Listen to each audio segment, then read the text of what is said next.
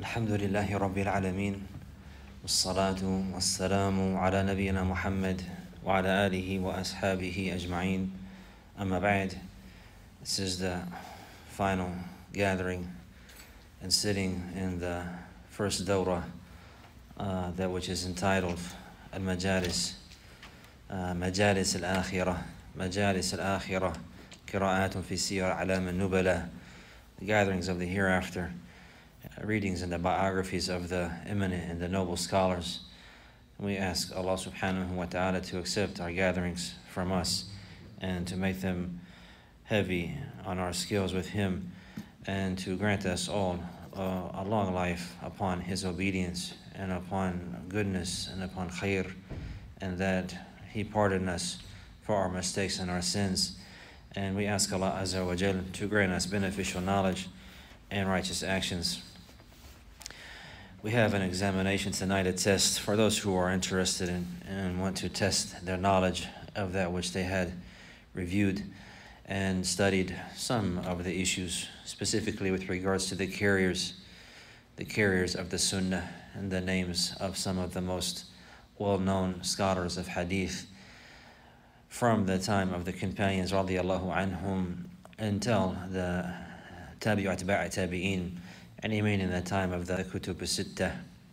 But before that, there were a couple of questions that we'll clarify insha'Allah, and one of them was about the death of Al-Dhahabi rahimahullah ta'ala, and it's mentioned in his biography that he was teaching in a place called Turbatu As-Salih, Turbatu As-Salih, and he died there, and he was buried in that area.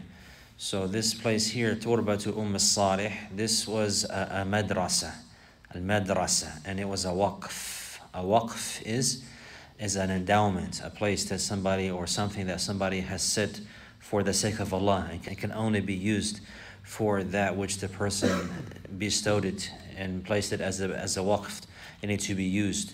So this was from the noble people, and he had this land, and he left this land in this school in Dimashq, in Damascus, as a waqf, and it was a madrasa, and it was called Madrasatu Turbat As-Salih. And there, in this area, in this land, in this school, there was a school for the recitation of the Quran. There was two schools there, one of them specifically for qira'at and for teaching the different modes of recitation of the Quran. And there was another school there likewise on the same premises, and that was for Al-Hadith Al-Sharif. Al-Hadith Al-Sharif. And also in the same waqf there was a graveyard and the likes like this. So it came that Al-Dhahabi, he died there, and then he was buried there, not meaning buried in the school, and he buried in the area, in the graveyard there, not meaning buried in the school. And someone maybe misunderstood that, or possibly I didn't clarify properly in the summarization of that. And Al-Dhahabi rahimahullah ta'ala, he was buried in the nearby graveyard there, in the nearby graveyard there. So this school was called, it was from the Madaris al-Shafi'iyya, from the schools where the scholars of the Shafi'i madhab in Damascus, they would study, and there are a number of schools there, and it was near another school that was very famous likewise in those days. It's called Al-Madrasa Al-Ashrafiyya, and it's in the same place. This was the clarification of that issue. There was another question that had come with regards to the narrations of Abdullah bin Abbas radiyallahu anhuma, and we mentioned that he narrated 1696 correctly. There are some of the scholars had counted it as 1665, Shaykh Muhammad ibn Ali ibn Adam Ethiopi rahimahullah ta'ala, in his explanation of Alfiyah al-Suyuti, and in these lines of poetry here, he mentioned that these numbers here, the one who gathered these numbers was Ibn al-Jawzi. He died in 597 rahimahullah ta'ala, and he relied upon a musnad in those days. It was called Musnad Abi Abdurrahman Baqi ibn Makhlad, and it was from the largest collections of hadith in those days, and he counted the numbers from there. But that particular musnad and that collection of narrations, we don't have it today. So the greatest collection of hadith that we have today is the narrations of, is the musnad of Imam Ahmed.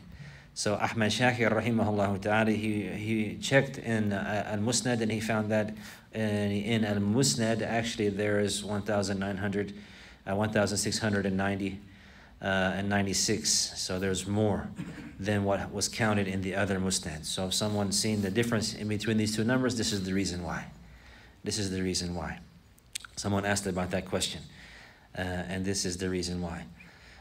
Because the original numbers were depending and relying upon the Musnad of Baqi ibn Makhlad, rahimahullah ta'ala, and this is not present today.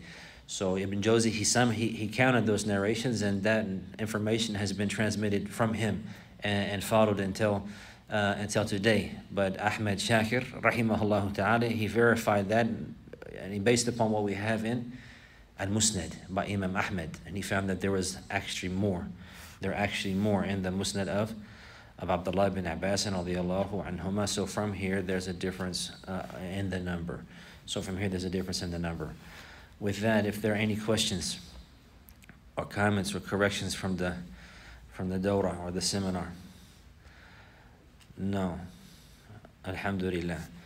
سبحانك اللهم وبحمدك أشهد أن لا إله إلا أنت أستغفرك وأتوب إليك.